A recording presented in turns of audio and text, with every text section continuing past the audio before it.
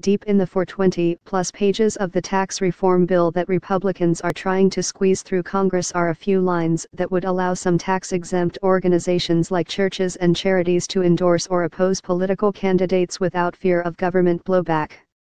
Repealing what is known in the tax code as the Johnson Amendment is, to many, a dangerous and radical stomping on the long-held line that separates church from state. The repeal could lead, many warn, to politicking from the pulpit and an unprecedented flow of tax-free political money into houses of worship and charities. Maybe even worse, the big bucks windfall, some fear, could force these organizations known by their tax code standing, 501(c)(3)(s) into taking sides in an increasingly partisan nation. It's a dire prediction because, if you can't get away from politics at your local soup kitchen or neighborhood church, where can you go? President Donald Trump has stumped for the measure, framing it in First Amendment terms earlier in 2017 when he said, "I will get rid of and totally destroy the Johnson Amendment and allow our representatives of faith to speak freely and without fear of retribution." Well-funded right-wing groups like Ralph Reed's Faith and Freedom Coalition and the Alliance Defending Freedom have backed him, and are pressuring Congress to include a repeal of the Johnson Amendment in the final version of the tax reform bill. The measure is now in the House's draft of the bill, but not the Senate's version. The two bills must be reconciled into one before it can be passed into law. On the other side of the debate are more than 4,000 faith leaders, more than 100 religious groups, including Catholics in Alliance for the Common Good, several Baptist groups, the Episcopal Church, the American Jewish Committee and the Seventh-day Adventist Church in North America, and more than 5,000 nonprofits that are in favor of keeping the Johnson Amendment, which has been part of the tax code for more than 60 years. The groups that are directly impacted by the proposal are all telling Congress not to do this. And that should tell us something, says Amanda Tyler, the executive director of the Baptist Joint Committee for Religious Liberty. And it's not just Washington groups. It's constituents across the country who are raising real concerns about what this would do to their communities. How the Johnson Amendment works. Introduced in 1954 by then Texas Senator Lyndon B. Johnson, the Johnson Amendment limits what tax-exempt organizations can do insofar as participating in or intervening in elections. The thinking behind the original amendment was this: if a group is getting public money, in the form of a tax break, that group shouldn't be able to use that money to try to influence elections. Some object to that idea as a governmental overstep, favored tax status or not. There is an issue of principle here, that the government should not be influencing what clergy do during worship services, for example. The government shouldn't be reviewing a pastor's sermon to see whether or not he or she is endorsing a candidate for public office. Alan E. Brownstein, a law professor at the University of California, Davis, tells how stuff works. The government should just keep its nose out of what happens in a house of worship. The other purpose or goal of a repeal is to facilitate the political involvement of these churches in political campaigns. Increasingly, influential right-wing groups, feeling stymied by the Johnson Amendment in trying to get candidates who they favor into office, have argued that tax-exempt status shouldn't hinge on what a pastor or rabbi says. They, like Trump, cry free speech foul. It's very frustrating. It makes me crazy, Maggie Garrett, the legislative director for Americans United, says. Americans United is, according to its website, for separation of church and state. The group opposes messing with the Johnson Amendment. The Johnson Amendment doesn't say that churches and religious organizations can't have a voice in politics. From the pulpit you can preach on all sorts of social issues. You can talk for or against abortion being legal. You can talk about LGBT rights or the opposite end. You can talk about all these issues, Garrett says.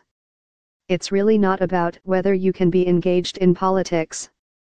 It's really about whether or not you can be engaged in elections. The right disagrees. Under current law, spending one dime on politics out of hundreds of millions of dollars or making one political comment is the death penalty for that nonprofit, the Faith and Freedom Coalition's Reid told the Wall Street Journal. What repealing it could do. The proposed repeal isn't really a repeal. It is, in its words, qualifying the Johnson Amendment. Here's the exact text. We added italics at the end to indicate the major change in the wording. Current law. Under current law, an entity exempt from tax under Code Section 501, c. 3, is prohibited from participating in, or intervening in, including the publishing or distributing of statements, any political campaign on behalf of, or in opposition to, any candidate for public office. Provision. Under the provision, this language, known as the Johnson Amendment, is qualified so that an organization exempt from tax under Code Section 501, c. 3, would not fail to be treated as organized and operated exclusively for its respective nonprofit purpose for engaging in political speech, assuming such political speech is made in the ordinary course of the organization's business and the associated expenses of that speech are de minimis. The proposal is a bit nebulous. What is the ordinary course of business? What are associated expenses? What constitutes de minimis, which, basically, means small potatoes? Certainly, proponents of a repeal read the wording as a green light for churches and charities to endorse a candidate without fear of losing tax-exempt status. Opponents read, limitless money, never-ending politicking, neighbor against neighbor, congregant against congregant. It can be very, very hard for a house of worship that really doesn't want to play this political game to stay silent if other houses of worship are endorsing their candidates. It becomes much more difficult for a house of worship who'd like to stay out of the fray, Brownstein says. You repeal it, you politicize houses of worship and other charities as well. All this partisan bickering could take place in what has been seen by many perhaps naively as safe spaces free of politics and the stain of money. I think there's a sense among a lot of religious people and clergy that they want people to be able to come together in their houses of worship and put some of the political tensions and disagreements aside. Leave it at the door, Brownstein says. To the extent that you see this country being politicized and torn apart through all these political issues, I think a lot of people see a house of worship as a sanctuary. The cost of repeal. As with all things politics, money plays a huge part in this debate. According to Congress's Joint Committee on Taxation, the provision to rework the Johnson Amendment would cost the country $2.1 billion from 2018 to 2027. The junction figures money from political donors that normally would be taxed would instead flow, tax-free and virtually unlimited, into 501(c)(3) groups. The provision also could be bad news for a lot of charities and nonprofits who have built their organizations and reputations on rising above partisan politics.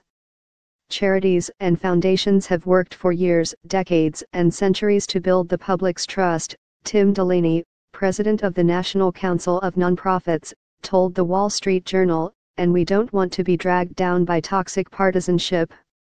The fear of big money donors demanding endorsements in return for contributions, a new altar for getting behind candidate Y, an extra $1 million for sick kids in exchange for an op-ed on the website favoring candidate X is very real among those who oppose a Johnson Amendment repeal. In many ways, houses of worship are one of the last truly ideologically politically diverse places in our society for people to gather. We want to preserve that and protect it, Tyler says.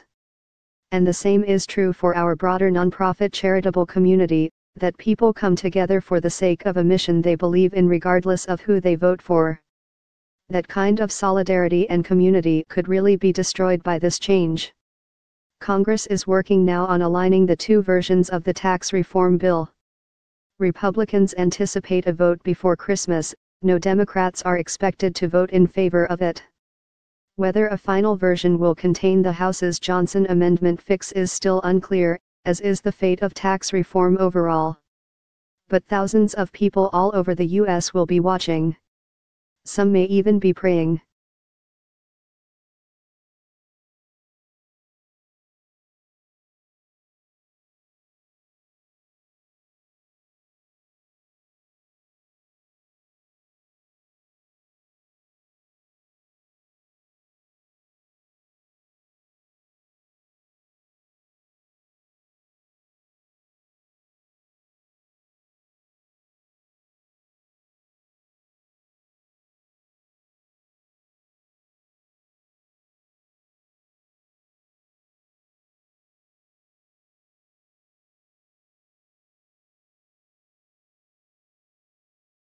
you.